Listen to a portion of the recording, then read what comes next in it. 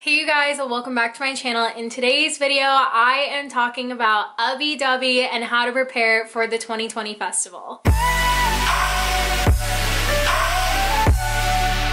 those that don't know me, my name is Aid. I'm a music festival content creator. I blog and vlog all about going to music festivals. I have been doing this for 2 years now, and so I do a lot of how to prepare videos to get you guys excited and ready for the festival. Ubbi Dubbi is a 2-day festival here in Texas. I went to it last year, so I wanted to do a video for you guys to get you guys excited, get you guys ready. It's gonna be on April 18th through the 19th in the Dallas-Fort Worth area. It's in like Arlington, which is basically in between Dallas and Fort Worth.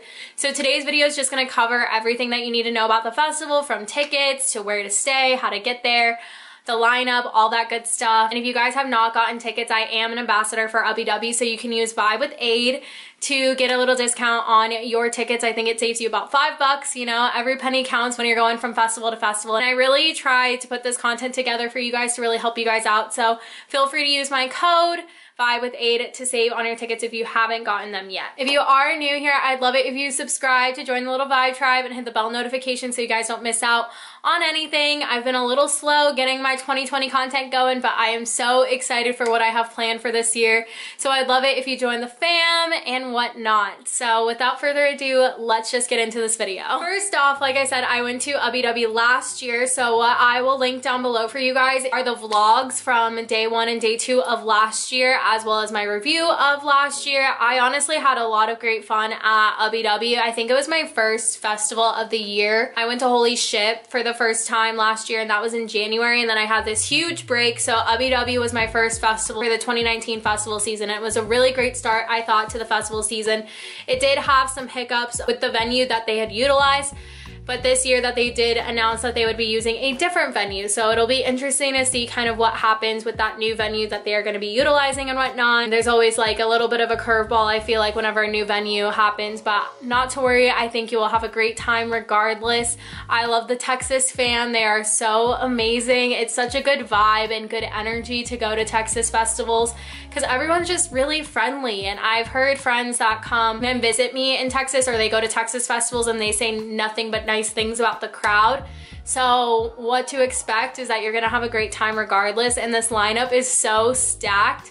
So I just wanted to kind of cover some other tips to help you guys feel prepared and ready to go, and it's gonna be an awesome weekend for sure. Just to let you guys know, I will sadly not be at Ubbi Dubbi, and it like breaks my heart. I think this will be my first Texas festival I'm missing, which is so crazy to me because I've been going to them for like 2 years now since I moved to Austin. So I will not be there, sadly. So rage in my honor for me. I will be at Coachella weekend 2. All of my friends that I festival with, they really wanted to go to Coachella, and so I was like, if they're all going, like, I have to go, you know what I mean? And Ryan's never been, so I will be festivaling in spirit with you guys because I will be at Coachella, but my heart will be at Ubbi Dubbi with you guys, so I will sadly not be there. First thing I think is always just a good general rule of thumb with any festival that you guys go to, you should look at the website and just read everything on the website, because I can give a lot of like more of those like this is what's actually gonna happen kind of tips, or just kind of those things that I've learned throughout the years of going to festivals.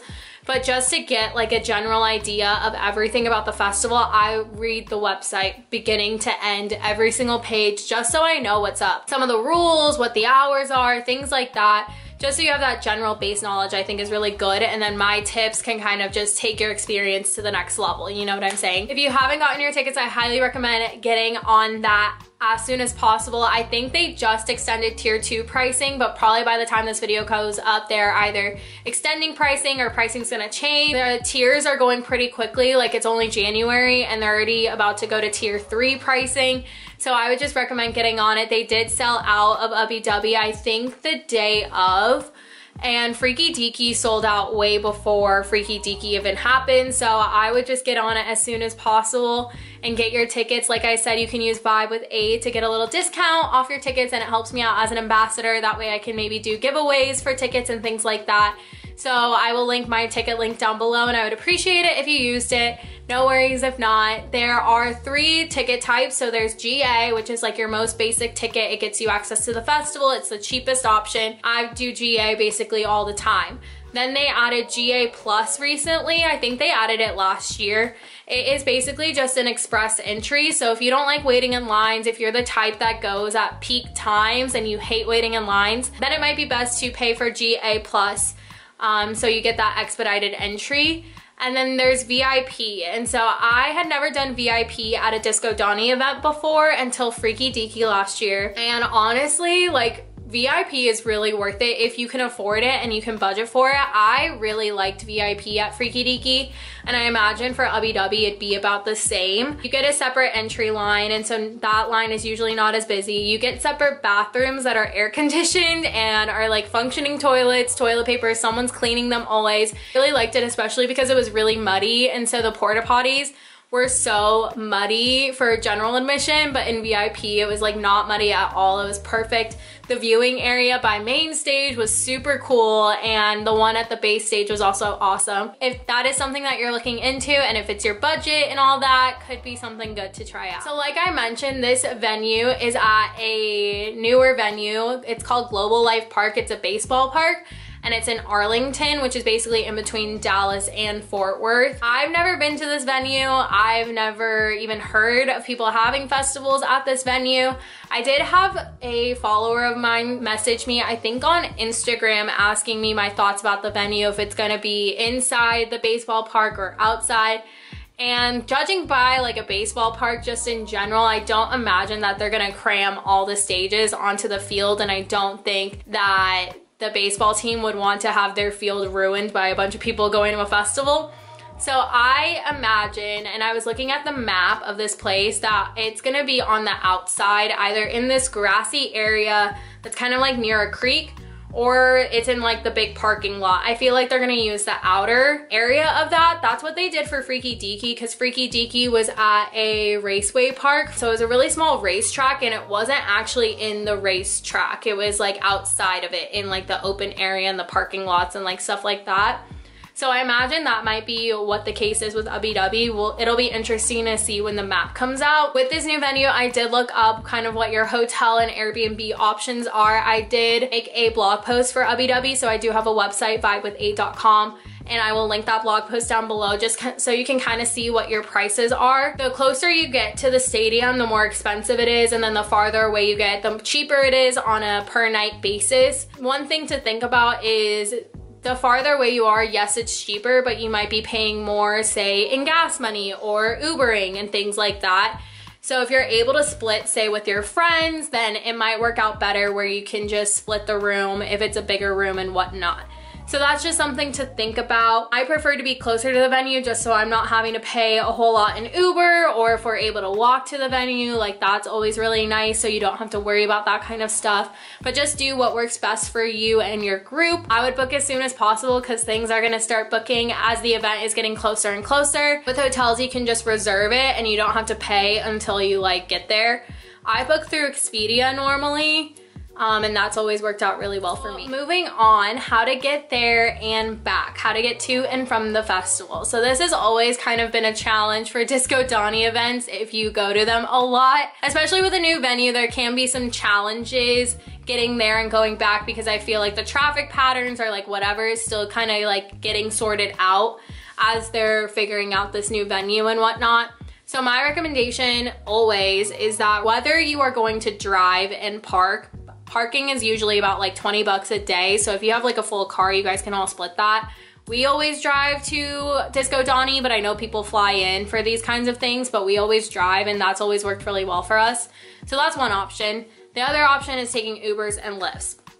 I think with whatever option that you are going to do, just leave early. So try to get to the venue early, try to get there when doors open, or at least get there like a little bit after doors open, just so you're not having to deal with the traffic getting into the venue, and you can just get all situated, have a smooth process, and then you get a lay of the land of the venue and everything like that, and you get all situated. I always try and go early just because I want to get my pictures. Maybe there's someone early that I want to see, because I've seen so many of the headliners by now that a lot of the newer artists excite me, and they usually play when like doors open. Security is really easy most of the time when you go early. and you're not having to deal with like peak traffic times for security. And then getting home. We all know getting home can be a struggle sometimes, whether you're driving or whether you're taking an Uber or a Lyft. Sometimes you're gonna be stranded for like 1 to 2 to 3 hours. For all the people that have had that happen to them for like Freaky Deaky or Ubbi Dubbi this past year, where they had all these issues where they didn't leave for like another 3 hours, or they had crazy surge times, or they had to hitchhike to get home. We always leave early. And it sucks, especially if you really like the main headliner, but for us, we just would rather get home at a decent time and get to bed. So we leave early. We leave about 15 to 30 minutes probably before the end time, and we just get out of there and we're on our merry way. We don't really deal with any lines trying to get out. So if you are someone that does not want to be stuck in a parking lot for like 3 or 4 hours, or you don't want to have to hitchhike to get home or like stuff like that, then I highly recommend just leaving a little early. We do 15 to 30 minutes, but even just getting a head start, like 10 minutes, 15 minutes, like you'll be good to go. If they have any after parties, like you can just leave the festival early and just go straight to the after party, you know? And some of them they might have on site. They had them on site for Freaky Deaky, and I think they had it nearby for Ubbi Dubbi last year. So I guess it'll just depend this year where they can have those after parties. But if you want to just leave a little early, get out of the traffic and everything, and then go straight to the after party, like that works too. Because it is going to be on a Saturday night that first night. So like, and I think the festival ends around 10 p.m. So everyone that's like going out in DFW area, like they're all calling Ubers to go out. You guys are just trying to get home. So it might just help just to give you guys that little bit of buffer room to try. And some questions about the weather. What the weather is gonna be like now that it's at a new venue. It's still gonna be in the DFW area. It's still gonna be in Texas. So what I always say is just be prepared for anything. Texas has had not the best luck with festival weather in the past year. From Ubbi Dubbi, day one, had a random thunderstorm evacuation. ACL had like a random cold tundra weekend too. Freaky Deaky got rain right before, so it was super muddy and everything again. We just have sporadic weather here in Texas, I'm gonna be honest. Last year, I was watching my vlogs from day one and day two, and I just would not stop talking about how hot it was. And on day one, there was like no breeze coming through, so it was pretty hot. And then we got a random like thunderstorm out of nowhere that night, and we were not prepared for that.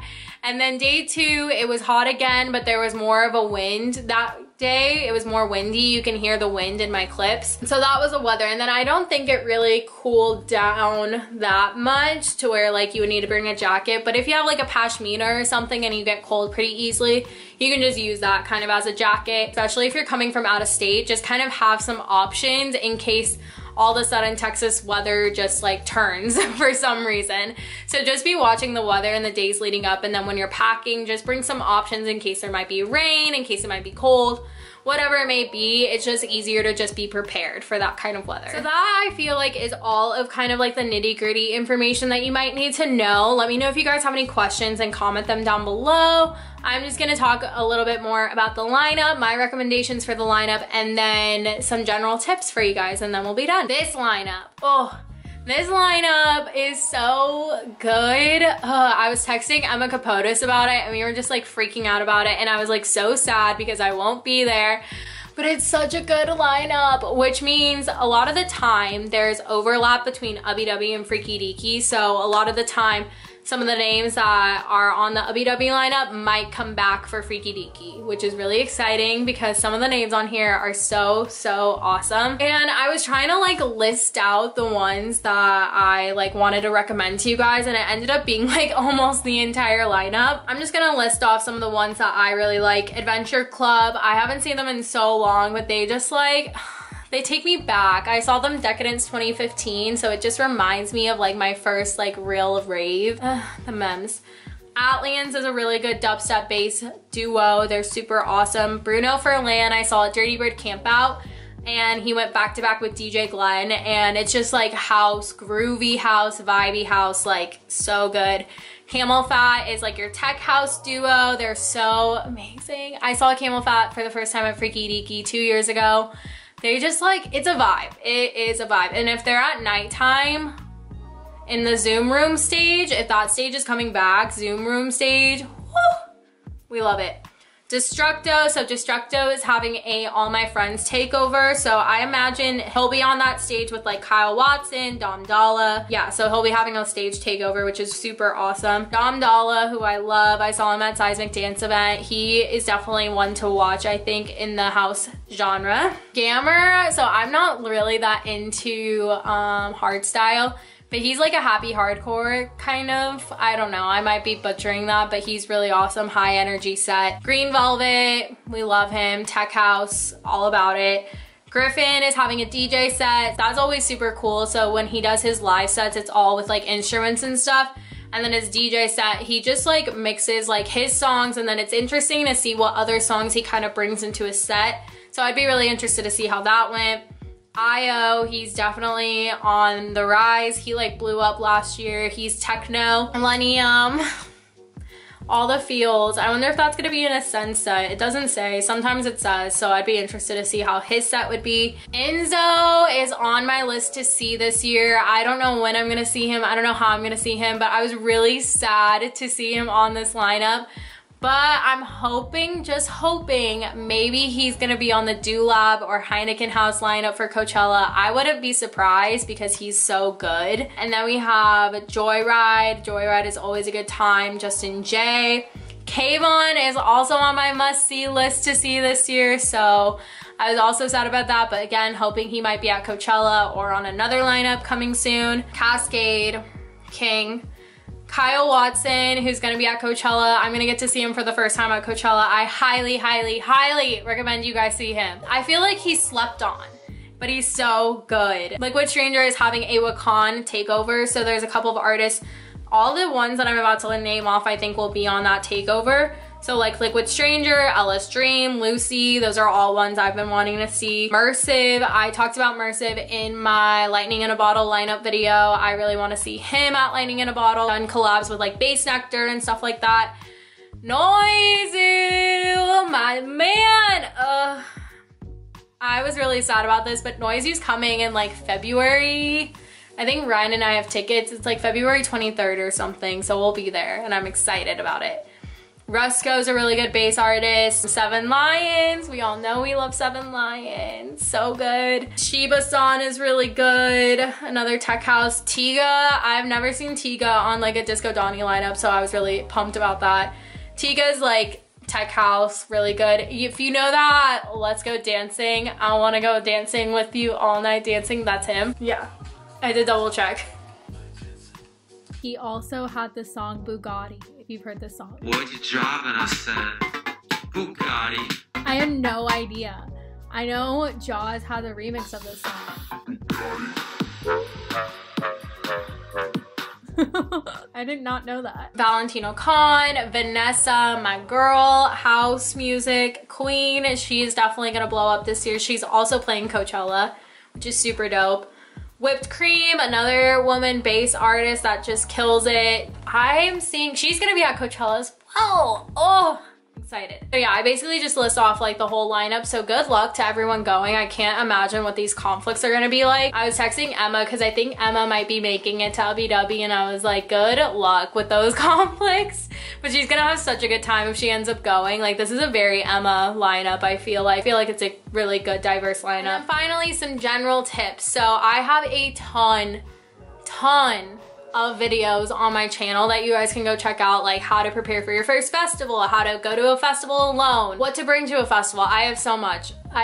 A lot. So you can binge through all of that stuff, but I did just kind of want to do some general like good reminders in case this is going to be your first festival. Like, what do you need to know? What's the tea, sis? Make sure you double check the website to make sure you're not bringing anything that's not allowed. Just always good just to double check that you don't bring anything and then you don't have any issues at security and whatnot. With that being said, I always recommend bring something to stay hydrated with, whether that's a hydration pack or a reusable water bottle of some sort, because we love staying hydrated. You're gonna be dancing a lot, walking a lot, exerting so much energy, so it's just important to stay hydrated. And I use Vibration. That is my go-to hydration pack, and you can use VWA Tribe, so Vibe with A Tribe, just abbreviated. You can use that for 10% off. I have like 2-liter ones and I have 1.5-liter ones. I have a whole IGTV about my like vibration collection that you can get more info about it. Or you can just bring your reusable water bottle. You can buy a water bottle there and refill it. They do have free water filling stations. So that is like the most important, on top of having like your ID, your wallet, cash, your ticket. Make sure you have all that squared away. Other stuff to bring that's also important are earplugs. So I always tell people, no matter what part of the stage you are standing at, you need to be wearing earplugs. Best way to protect your ears, because you don't want to get like tinnitus where you just constantly hear ringing in your ears. So protect your ears. And I get mine from Sound earplugs. They're really just the best ones that I've ever tried. And they do have little carriers now, or like a necklace now, where that way you don't lose your earplugs, because I'm very guilty of losing my earplugs all the time. You can use Buy with 8 to get a discount at Sound earplugs. They're the best. I love them. I have so many pairs and they're just really top-notch quality earplugs. And then you have like gum and chapstick. If you trade candy, this is a festival that is candy friendly. Everyone is always decked out in candy, so be sure to bring some to trade and whatnot. And then you can bring stuff like a fan, would be really awesome to have just because it does get hot, or like a squirt bottle or something to keep cool. Maybe wear a hat. I think bucket hats are like on the rise this year. I low-key want to get a bucket hat. We'll see. And then pashmina is always a good thing to bring. A lot of people also bring like wet wipes and hand sanitizer and stuff for the bathrooms just in case. You never know. Always gonna be prepared, or like Kleenex in case they're out of toilet paper and stuff like that. You just never know. That's all like the kind of stuff that like you should bring, and some of that stuff that I said towards the end is like nice to bring. You don't have to. Like when I went to my first festival, I just had a fanny pack and gum and my phone and my wallet in it. That's it. And then over the years, I've just like been bringing more and more. And I think now I'm kind of like scaling it back again, just because it's been hurting my back to have like so much stuff in my bag. So I think I'm like scaling it back. What to wear. So I am going to be coming out with a 2020 lookbook video. I did one last year for festival season. It was like what to wear to EDC Ultra. It was just all packaged into one. So that video will be coming out soon, just to give you guys some inspiration. I have a ton of fashion videos all in a playlist if you guys just want to get some general ideas. You can see what I wore last year in the vlogs. Everyone dressed pretty ravey, typical kind of like festival wear that you would normally see. Just as like a general tip, you can just like look through that stuff, but wear what you're going to be comfortable in. Double check the weather. Wear comfortable shoes for sure, because it's going to be a lot of walking, dancing, all that stuff. So that's always super important to have. And then you can add glitter, accessories, things like that. So I have a ton of videos about just like festival fashion and things that I've worn in the past. So definitely go check those out. And if you have any questions, if you want to know like where I shop for certain things, or if you just want an opinion on an outfit, you can always just shoot me a DM on Instagram. I respond to all my Instagram DMs, so you can just reach out to me there or send me an email. Boys, I'm so sorry. I wasn't talking to you boys. Emma Capotis has a really good video for men's fashion if you guys are looking at what to wear. Definitely go check out that video. I will link it down below. Be kind to everyone. Say excuse me. Wear deodorant. Wear deodorant, please. Be kind is just like a super important one. Being kind to everyone around you. You never know what people are going through, and people are just there to have a good time and to let loose and whatnot. So just be kind to everyone you meet.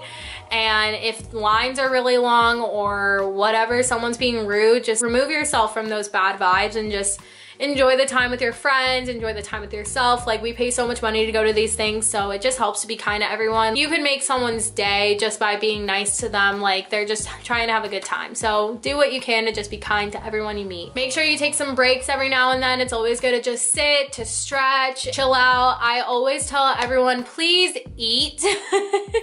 Please eat some food. Make sure that you are fueling your body. Your body is just like overexerting itself just to be at this festival and dance, and it's doing so much work just to make sure that you're having a good time. So make sure you're fueling it, even if it's like with chicken tenders, some french fries, whatever it may be. Like, just make sure that you eat some food and your body will thank you for it. I've been going to so many festivals for so long, and I feel like when I first went to festivals, I was not eating enough. And because I am dating my boyfriend Ryan, who needs to eat like every 2 hours, I've been eating a lot more, and it's helped my festival festival game so much. Like, I don't crash out by the end of the night. I have so much energy just to go through the rest of the night. Food is fuel. It's your energy. It's the way you survive. So just make sure that you are eating. Please just eat. And then my final one, I'm not condoning drug usage by any means, but however, if you do partake in any of that kind of stuff, make sure you test your stuff. Get a test kit. Just so much out there getting laced with things that are not supposed to be getting laced or mixed with and whatever, and I would not want anything to happen to any of you guys. So just make sure that you are taking the safety precautions that are necessary. Also, if any of your friends or anyone that you see needs to go to the medic, take them to the medic. Just take care of yourself, take care of others. There's so many times I hear like, I didn't want to go to medic because I was scared something would happen to me, and that's not the case a lot of the time. They're just wanting to make sure that you're safe, so you're not gonna get in trouble when you do that kind of stuff and you're looking out for others. And I remember hearing at like Lights All Night, one of my friends was like, someone just asked me if like they should take their friend to the medic because they like think they need to go to the medic. And I'm like, yeah, like you should, like if your friend is saying like, I think I need to go to the medic, you need to take them to the medic. Like what? No set, no artist, like nothing is more important than other people's safety and your safety. So please, please, please just look out for each other, take care of each other, all that good stuff. Another thing I just thought of to avoid pickpocketers and people that steal stuff is to make sure that you're not keeping any important items really in your pockets, and just keep it in a bag, whether you have a fanny pack close to you, you wear like a crossbody, or you have your hydration pack. I just do a bunch of things just to protect myself, and I double check where my stuff is probably every hour, just because you never know. And I would rather be constantly checking that stuff. That way I can identify at what point I might have lost my stuff. All these tips just keep on coming to me. Cell phone service. I don't know what the service will be like at this venue, so it'll be interesting. Just make sure you timestamp your text messages to your friends. And the trick that I always tell people is to make sure you turn off like iMessage and you turn off all cellular data. So if you have an iPhone, what I'll do is I will go to cellular and I'll just turn off all the data on my apps, so my phone's not working to try and like load my apps or anything. I will go to messages and I will turn iMessage off, and then when I get back to the hotel or whatever, I'll turn it back on. Your phone battery lasts and everything like that. I think that's it. Like I said, I have so many videos and so many resources on my website, vibewithea.com, with tons of tips and whatnot, but if you guys do have any questions, just comment them down below. And I think that's it for this video. If you did like it, please do give it a thumbs up, hit that subscribe button to join the Vibe Tribe. And if you are going to Ubbi Dubbi, I am seriously so excited for you. You're gonna have an awesome time. Like I said, if you have any questions or anything you wanna know about the experience, I have my videos from last year and I'm happy to help out with any questions. I really wish I was going. It's so weird that I won't be there with my Texas fam. I hope you guys have an awesome time. Don't forget to use Vibe with Aid on your tickets if you have not gotten them. I love you guys and I will see you in the next one. Bye.